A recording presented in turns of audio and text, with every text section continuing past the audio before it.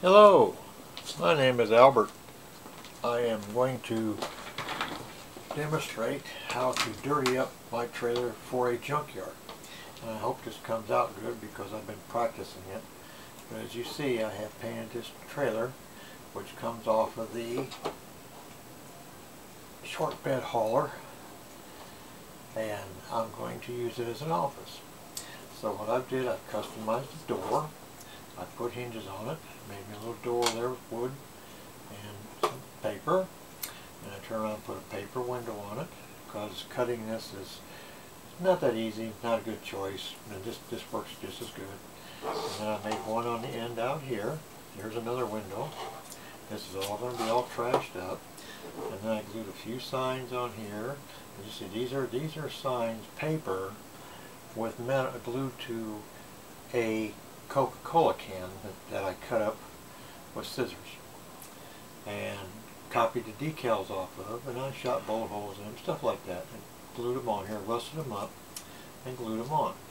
And on the inside so far, as you see, not too much on the inside. This door works too. On the inside there is a heater that I put in there, and there's another one of those signs, and I'm going to use that as an office. And then we're going to dirty this up, and that's why I wanted to show you how to dirty it up. And I'm testing this. And one thing that everybody might be interested in, let's put this over here for right now, is I got all kinds of cutting boards that I play with. And one of them I like particularly is naturally this one, but then I got a big 18 by 20 that or 15 by 20 that I really like. It's a well, here it is. It's the big cutting board. And I set up here when I'm cutting and painting and doing everything like that, and then I can pick this up and move it wherever I want to one of my other tables while I'm working on something else. And that's when I get into heavy stuff and I want to be level and straight. But then I went down to the dollar store, thanks to Chris Chapman and Dr. Cranky. I watched their videos and I learned that I can use a lot of things at the dollar store. And one of the things I like real good is this little chopping mat. As you can see, there's not much to it. It's just a chopping mat. And I get it at the dollar store, 2 of them for $1. You can cut on them, you can paint on them, you can do whatever you want to. And I thought I'd try them. Well, I bought a couple packages of them, and I use them very much because, as I say, on a project like this, you don't want to mess this up too much, even though you can clean it. This stuff here, it's on it already, is washable. But then I found out if I put this down like this, you can only see through it.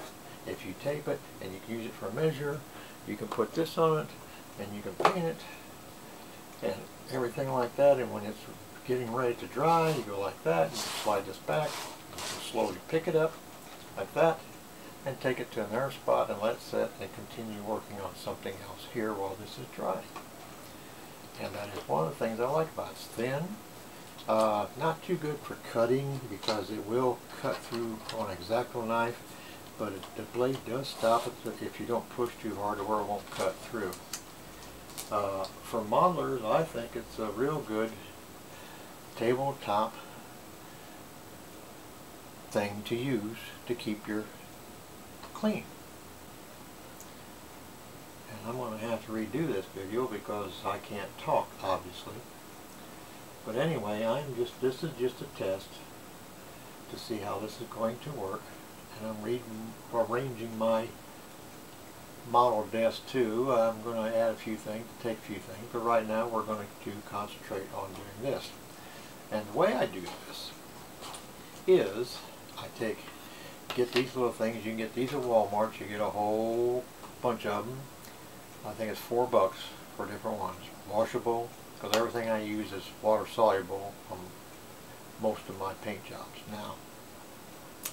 And then I bought this little interesting thing down there at the dollar store for $1. As you see, it's different sponges. See the little sponges on there? Well, Dr. Cranky and Chris Chapman showed me how to use the sponges. and they usually use a big block of sponges. You find foam sponge, and they find. Well, I went there and I looked at this and I said, that is just right, because you can take one of these and go like this and take your, you can pull it out if you want to, yeah, just like that. And you got a perfect little thing for your fingers to dab paint in. And just like that, you can dip it in there and you can splotch this stuff on like this all over you want to. It's a little foam, and when you get done, you can throw it away and pick another. Or sometimes what I do is, like if you see these, when I'm dirtying up stuff, instead of using so many, because sometimes I quit, sometimes I come back, I just throw them in a little bit of my thinner that I use, which is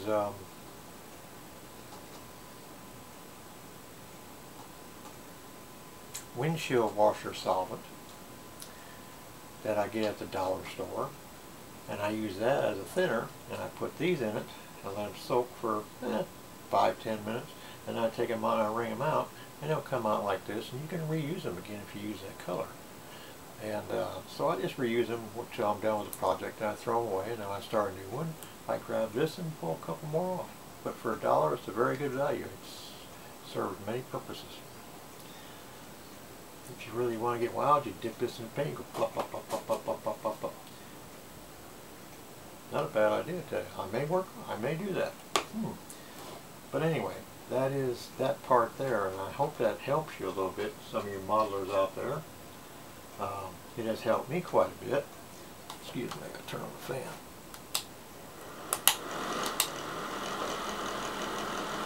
Just a little bit of air, it's getting a little warm in here. So we shall start. And when we start, this is the way I'm going to do it. I'm going to show you the paints I use. Here is these are all craft paints too, by the way. And here is ash gray. And this one here is called rust red. Interesting color. And this one here is called rusted pipe. That comes out pretty good. I use that on wood stuff, and it looks like a real wood workbench. I'll show you that in a little bit too. And here is the one that is the best of all, and it's called brown oxide by Cracker Barrel. Apple Barrel, Cracker Barrel, whatever barrel it is. But anyways, brown oxide. I know I'm not supposed to mention that, so sorry about that. First time. Won't do it again. And this is, you will use plenty of this on rusting cars. Very good with this application. And then I turn around and I look at here, and I got a yellow flame. Okay, that's craft paint, it's yellow. I'll show you that for rusting, which I think I'm doing right. And that's all I got to do this little project right now. I got many, many more, but that's what I use on this. And we will see how this works out. Okay, first of all, I'm going to take the gray, switch that a little bit, shake it up good.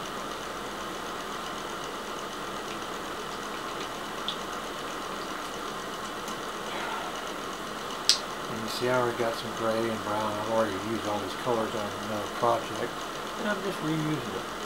So you take the gray and pour a little bit in. You won't take much. That's really more than I need. But, well, yeah, I can use it. And get a supply of paper towels and some water for cleaning, or Windex for cleaning. Right back there, and then you take this. This is the windshield washer fluid, and you take a little bottle like that, and you go flip, flip, about 2, maybe 3 drops. Put that over there, and you take a little bit of stir, and let that soak a little bit, and you just stir it up just like that. And now it stirs up really nice there. Stir it up. You get it stirred up pretty good.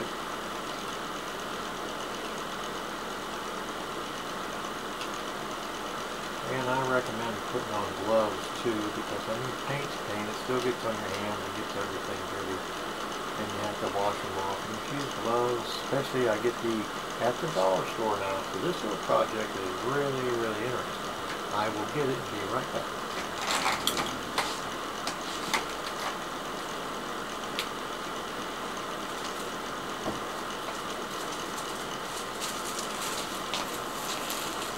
At the dollar store, I happen to find these little packages of gloves.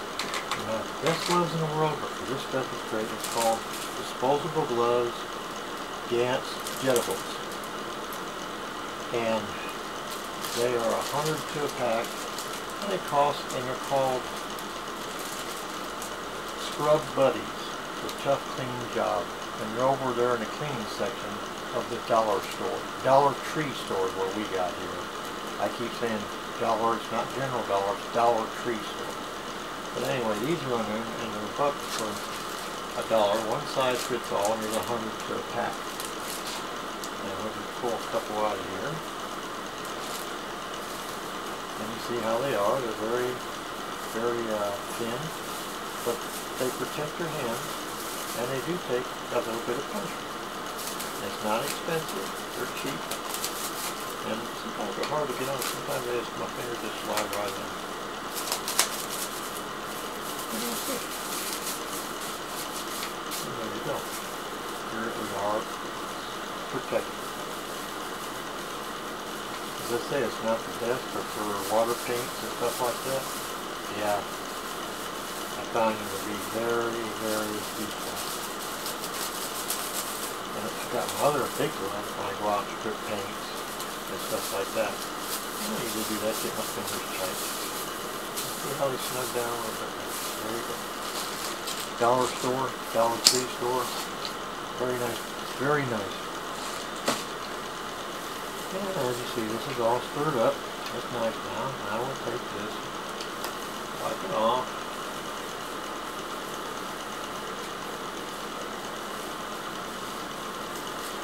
Back in there. Wipe it off and then take that, you take that little sponge I just tore right there. So you take that off and you dip it in. Yeah, you get a little bit of soap right there. Sort of wipe it off a little bit. And then you don't need a bunch of this. And you take, this is the important part. This is where I want to take this sponge and you go over to paper towel and dab it.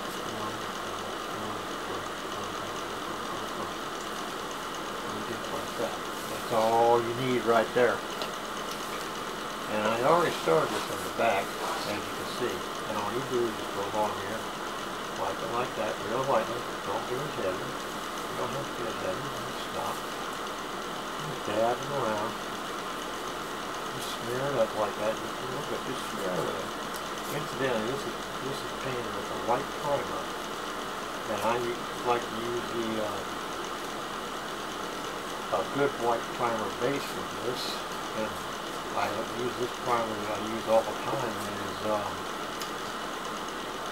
I have to go get the cans, but anyway, it's white primer,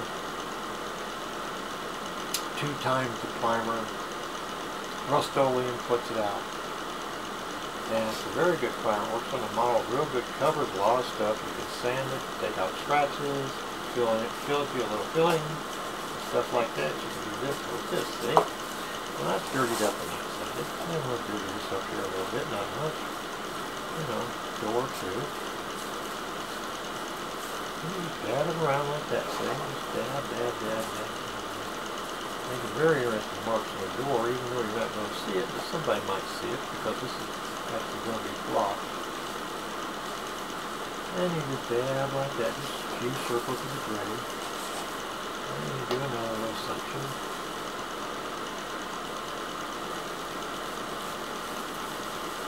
And now you come out to the front and just easily does it. Just go along like that thing. Just that.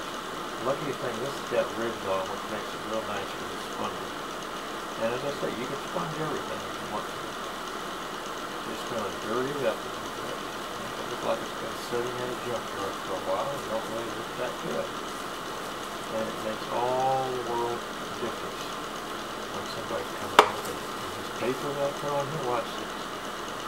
You can even hurry the door a little bit with this, not hurt it. Maybe a little bit down here.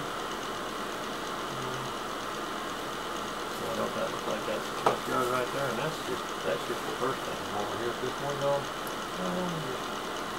you know, dab up here, rough up here a little bit. The signs are already dirty, so we don't have to worry about that too much. You just do this over here.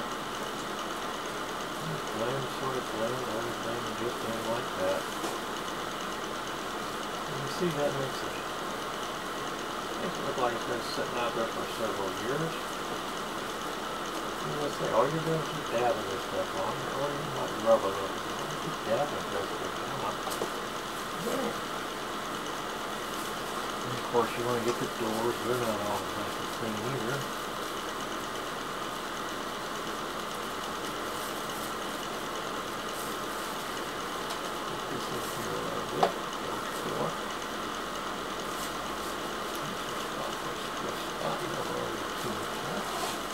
And then you turn around and do a little bit more, a little brushy glue here, your sponge. And I go through these videos kind of fast. I guess I should slow down, but I'm not in the habit of slowing down.